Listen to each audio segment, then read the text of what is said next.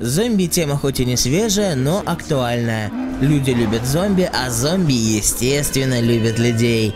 И благодаря этой взаимности вышла очередная игра с участием и тех, и других. А по этому поводу я могу сказать вам только одно. Добро пожаловать на Dead Island. Сюжет здесь почти классический. После дичайшей пьянки главный герой или героиня, смотря кого ты выбрал в самом начале, просыпается в отеле и ты не поверишь, повсюду зомби.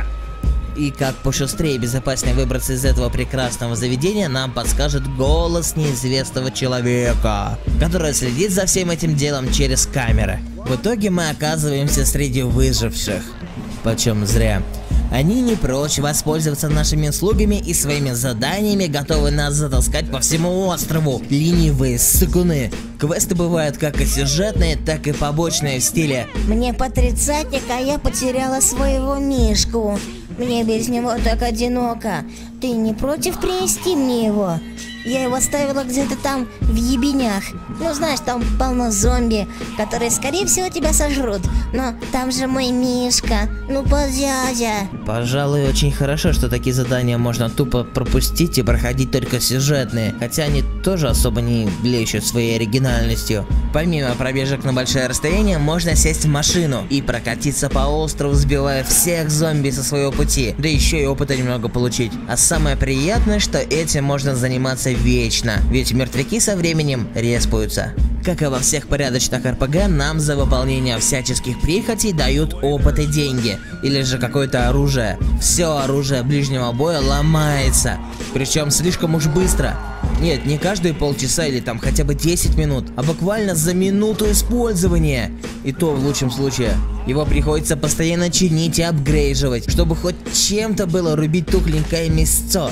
А вот с огнестрельным оружием здесь проще. Оно не ломается, но возможность прокачки остается. Правда, патроны здесь не очень частые явления, поэтому в основном подобные стволы отправляются на продажу, чтобы починить очередной ножичек или прутик. У каждого героя есть своя специализация по владению оружием. Я, например, начал играть за Логана, который ловчее всех метает ножи, топоры, молотки, ветки, дубинки, весла и так далее.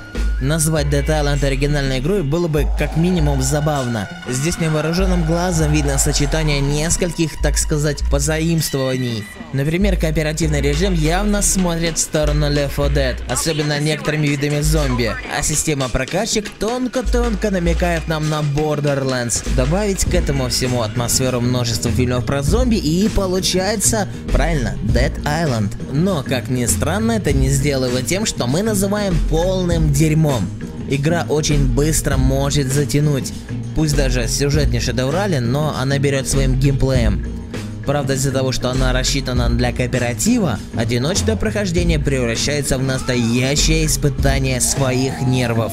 Несмотря на то, что после смерти главный герой воскресает неподалеку в течение каких-то 5 секунд, некоторые квесты поспособствуют тому, что наблюдать кровавый экран придется немного чаще, чем геймплей игры. Необходимость повышать уровень заключается только в скиллах, но вся ситуация выглядит немного хитро. То есть у героя становится больше жизней, сам он тоже вроде как становится сильнее, но и зомби прокачиваются вместе с ним. То есть, будучи героем 21 левела, трудно будет встретить зомби уровнем ниже. Как убивали вас громил из 2-3 ударов, так и будут убивать. Та же ситуация и с оружием, но на этот раз это скорее радует, чем напрягает. Кроме зомби, здесь есть еще и выжившие, которых в игре назвали просто панки, и им не терпится вас убить.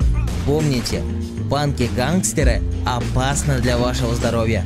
Кстати, они являются практически единственным способом раздобыть огнестрельное оружие, но респаются куда реже, чем зомби, и найти их будет не так легко. Dead Island не очень долгая игра, пройти ее можно часов за 10, особенно если не загоняться с побочными квестами. Правда, без кооператива не так весело и интересно, как с ним, а он за собой поведет еще несколько дополнительных часов геймплея. Лично мне игра понравилась, хоть в некоторых моментах я и пытался вместо зомби уничтожить свой джойстик. Приятно, что есть возможность поисследовать игровой мир. Порылся в шкафчиках, рюкзаках или еще где-то, и вроде насобирал на очередной апгрейд. Или нашел какие-то аудиозаписи или материалы, рассказывающие об истории появления зомби на этом острове. Есть даже крафт. Правда, я им особо-то и не пользовался, потому что все сливал торговцам, чтобы поднаточить свои клинки. Пусть игра местами сложновата, зато ты в ней действительно пытаешься выжить. Так что хотя бы заценить нужно обязательно, а залипнуть в нее это уже по желанию. Ну, а на этом у меня все. С вами был Бойцовский. До новых встреч!